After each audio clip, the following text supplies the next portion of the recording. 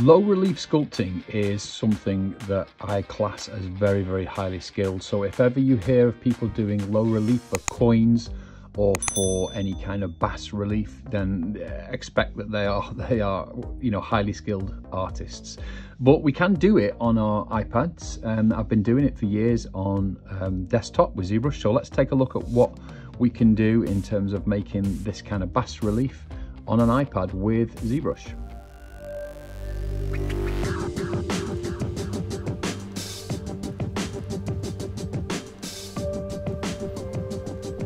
So low relief work or bas relief work is where you project or you carve out, whichever way you're working, a very low or flat shape or character or creature or whatever it is you're working on, usually on a coin or something with a very, very low profile, so that the height of the sculpt is just usually less than a millimeter quite often.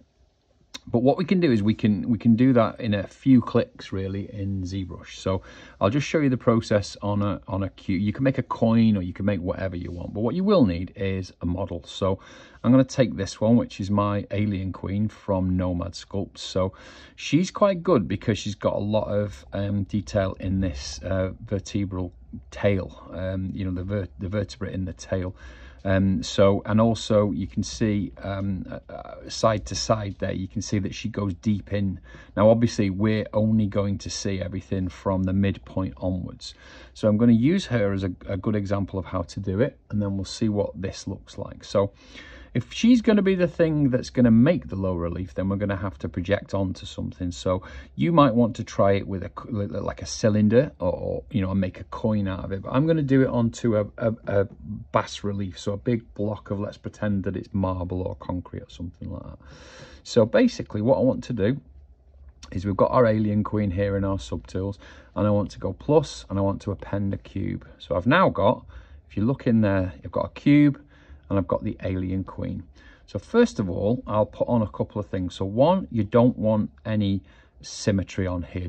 Don't have symmetry on for any of this. So symmetry should be off. And at some point, we're going to start going exactly to the front, but we don't need to do that just yet. And maybe to help me, I will just put on something like wireframe, like so, and also a transparency as well. So you can see inside there, I've got my little alien queen. And you can see the geometry on here is the horrible basic geometry that we get with ZBrush. So come to the gizmo at the bottom, and we'll just crush that down, and we'll give ourselves, this is now our bar relief. So think like a Cthulhu tablet or something like that. And we'll go a little bit higher, something like that. So now we've got this cube, low resolution, and we've got it sitting behind the alien. Now, if you try to project this alien onto that cube, because it's low resolution, you're going to get nothing. You're going to get a bit of a wobbly surface on the front. So I'm not going to do that. So you've got a couple of options. So you could subdivide this up, but then you're going to get weirdness here at the top if you ever want to do anything on that. So we really need to change this geometry. And if you followed me or followed ZBrush for years, you're going to know how to do this. So you're going to use what's called Dynamesh. So we can come up here and we can look for, come into our tool panel and look for geometry, and then come down here and we've got Dynamesh. So open up Dynamesh and then go to quite a high resolution. So I can't give you an exact number, but I'll try it with something like 1500 for now. And that's all I have to do, just turn on Dynamesh and let it calculate. We'll see what happens there. So it's going to take a minute. So look how dense that is. So that's in the high millions. It's almost black because it's so dense, but that's probably what we want, something as high res as that. So if I turn off this, that means we can see that it's still very much a cube, and the alien's not touching it at all. She's sat firmly in front of it, like so.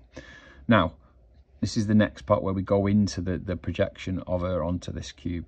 So what we want to do is make sure, absolutely double check that perspective is off, or you will get some skewing. And then make sure if you tap the little head here, you're going to get, so you want to basically get it exactly to the front, like so. So she's completely flat in an orthographic view right to the front. Turn off that transparency now, because we don't want that. And let's just have a look at what we're on here. So the cube in the stack in the subtools is in front or lower than the alien queen, and that's not what we want. You have to change that or it doesn't work. So you have to bring her down and have the queen that you're projecting in front of the cube that's receiving the projection. That's very important or you'll get it wrong. So let's just reiterate. You've got a high resolution queen, or fairly high resolution, that we brought in or you've sculpted, and we've got a very high resolution thing we're going to bas relief onto. So if you've got both of them and you're in this projection, if you do it like this, it's not going to work. If you try and project like this, it will go straight down through the screen and it won't work. So one last time, just double check she's completely on the front, all the way to the front like so. That little head is quite useful for that. So if we're ready to do it, all we've got to do is come back up here and we've got to find bas relief. So if you look in the subtool panel, let's close everything down to make it a bit easier for you. So you're in the below where you've got the cube and the alien, and then down below here, right at the bottom, you've got project and then project bas relief, and it's project bas relief that we want. Now you feel free to have a tinker with these. You know, these I have changed them a little bit. So relief contrast, I pushed that up a bit. Relief blur radius, not really messed with that much, but I always up it a little bit. And then relief repeat count, I leave that exactly as it is. I sometimes tinker with it, but a lot of these steps are just about iterating it and getting it like a finer gradient. The contrast, obviously, the higher you push that, the higher you'll get the contrast. And then just project, and that pretty much gives you, takes a minute, but if that's projected now, come across like this, you'll see it's projected it onto there. And then if you look with your cube, with your alien turned off, you've got a really nice bas relief. Now I've put perspective on so you can see it, and you can see, now there are a couple of things that you could go back and change. So if you go back and change some of those settings, you might get a better projection here, because it looks a little bit jagged there, and it's not because we've got a high, a low resolution cube, but everything else looks quite nice. So you've got what you might want to do at this point is go in and smooth those areas down, just literally by holding down shift and smooth. So we can go in here and with a small draw size, keep it nice and small, and then just smooth down those areas. And obviously you can go in and you can use damp standard to score in extra lines. You can and basically, let me show you. Damp standard is only in the paid version, just to remind you. I always get shouted at for saying damp standard. It's just one of my favourite brushes, but you can only get it in the paid version.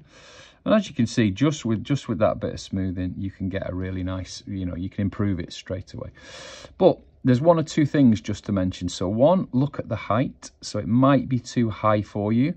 Depending on what you're doing. If you're projecting on a coin, you're going to have to work out your heights yourself. So if you've done a block like this, it would have been good to make it thinner, but if you make it like this and then you squeeze it down, then you lower the height overall. So always make your thing you're projecting on slightly bigger. Let's change the material and show you what the different looks look like. So you can go into gold, shiny, that's quite a nice one, isn't it? Matte cap grey gives you a different look, matte cap, but you can see all of the different effects there. And as you roll around, you'll see much more of a coin like if you use one of those metal looking ones, or go back to something like chalk, and you'll see it much less defined.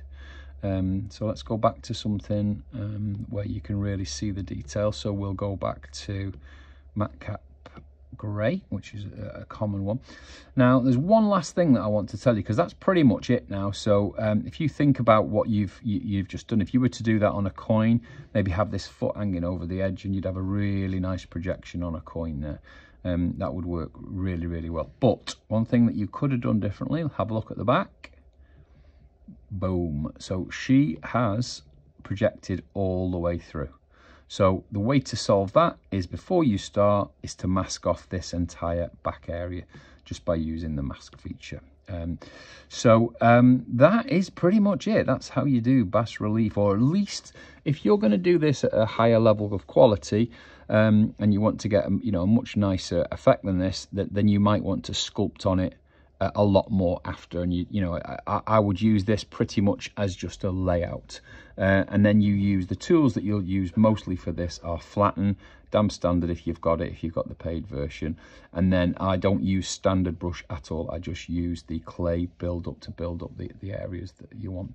But there you go. So very, very quick and easy, quick and dirty bas relief in Zbrush. I hope you're enjoying these videos, and if you are, please give us a thumbs up, because it does help us to get in front of other people who like this kind of thing. And if you like it enough to give us a thumbs up, then why not subscribe to the channel down below. Have a great week, everyone.